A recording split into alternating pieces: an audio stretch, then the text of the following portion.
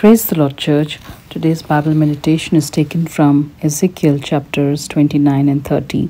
If you're new to Living God family, a very warm welcome to you in Jesus' name. Hope this video will be a blessing to you as you hear and listen to the thoughts as we read through the Bible together. I encourage you to read the chapters during your personal devotion time and become recipients of listening to God's voice daily. Ezekiel chapter 30 verses 1, 2 and 3.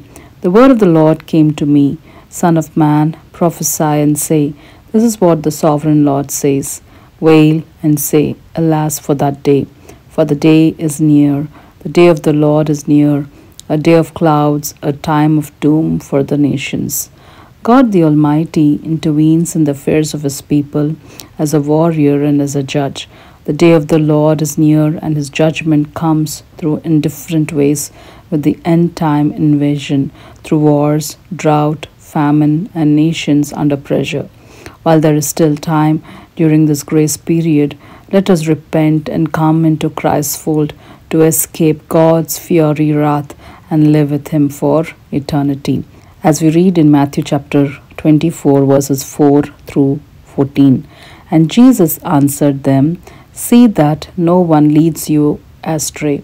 For many will come in my name, saying, I am the Christ, and they will lead many astray. And you will hear of wars and rumors of wars. See that you are not alarmed, for this must take place, but the end is not yet. For nation will rise against nation, and kingdom against kingdom, and there will be famines and earthquakes in various places. All these are but the beginning of the birth pains. Then they will deliver you up to tribulation and put you to death, and you will be hated by all nations for my name's sake. And then many will fall away and betray one another and hate one another. And many false prophets will arise and lead many astray. And because lawlessness will be increased, the love of many will grow cold. But the one who endures to the end will be saved.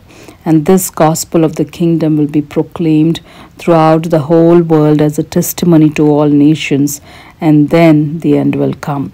Praise be to our wonder-working God. In Jesus' name, amen. Thank you for the privilege of your time in watching the videos and being part of Living God community. God bless you all abundantly as we are all created to be holy and happy in Christ Jesus. Amen.